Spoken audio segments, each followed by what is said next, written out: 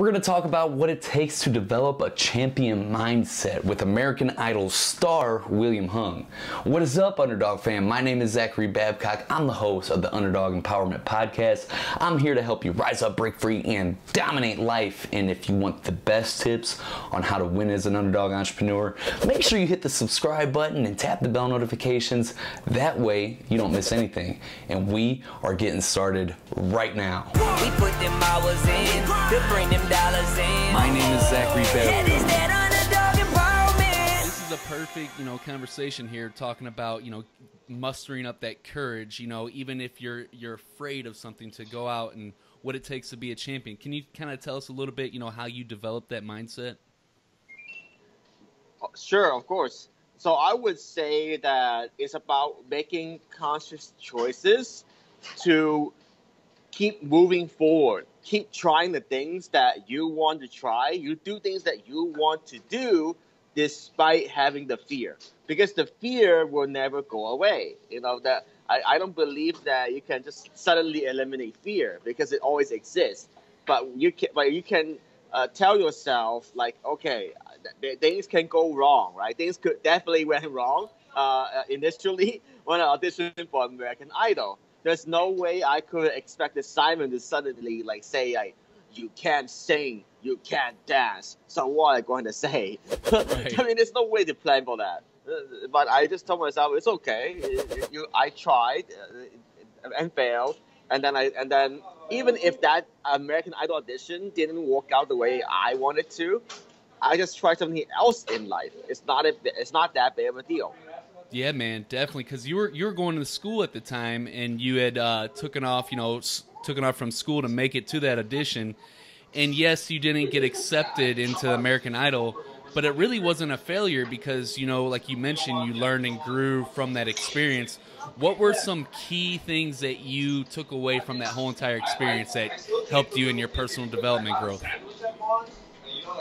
Well, one of the key things is that I realized there are critics out there, and it's like how you choose to handle it. The media, I don't think they really like me. They always say I have off-key performance, portray Asian stereotypes. Some of them they say that. The way I see it is well, I understand their perspective, but at the same time, I also have my supporters and fans, and there's no way that I should be ashamed of what I do, because I am making a difference for the people I work with, the people that are inspired, the people that bought my albums. It's there's positive and negative.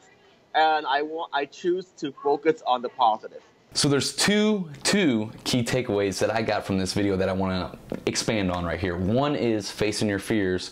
Two is blocking out the haters, putting the blinders on. So let's dive into one. So one, facing your fears. The best way that I know how to face your fears, how to be able to take action whenever you're faced with fear, is by getting enough leverage on yourself. And what do I mean by that? Tony Robbins drills this home if you ever listen to him or study him.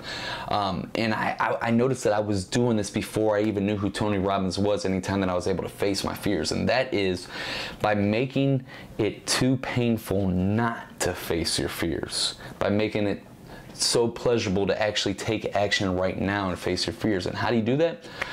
Well, I do it, it's by asking yourself pain and pleasure inducing questions like, how will I feel if I don't act on this opportunity, if I don't ask for the sale, if I don't stand up? How am I going to feel tomorrow, next week, next month? How are my family going to perceive me if I don't do this? How are they going to look up to me? How are my loved ones going to be affected by this if I don't go all in?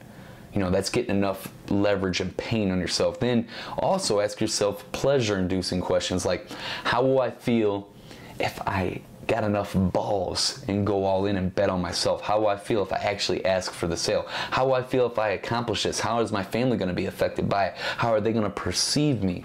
All these things, that's getting leverage. Most people are moved more by pain than they are by pleasure. Like most people will, their need to avoid pain is greater than their desire to gain pleasure. But both of those are in every single human being. That's how we make every single decision that we make. So get enough leverage on yourself. Secondly, blocking out the haters, blocking out the noise, you know, throwing the blinders on and getting crystal clear focus and just going all in. Now what I mean by that is, don't be arrogant. Don't think that you're better than you actually are. But don't listen to your haters when they say that you're not going to make it or that you don't deserve it or none of that. You know, you can take what they say and figure out if it's actually true and if you need to improve. You know, you got to know where you're at. Know exactly where you're at right now. Don't hype yourself up and don't take away nothing either. But don't fucking listen to them when they're trying to deter you away from your dreams and hopes. That's only going to be detrimental.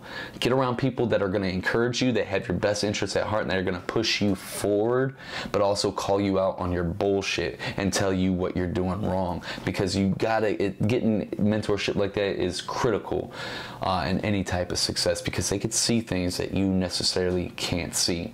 If you want my 33 branding and positioning tactics on what I use across all my social media platforms and just how to brand and position myself in general, it's in the description below. You can download and check it out. If you want to check out this full interview, it's on underdogempowerment.com, Stitcher, Google Play, and iTunes. I'll have all those links in the description below.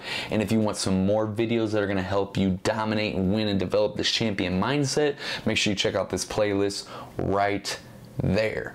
And if you haven't already subscribed to this podcast yet, what are you waiting for? No, seriously, like if you haven't subscribed to this podcast, if you haven't subscribed to this YouTube channel yet, make it happen if you're getting value from this channel. Only if. And tap the bell notifications, that way you don't miss anything.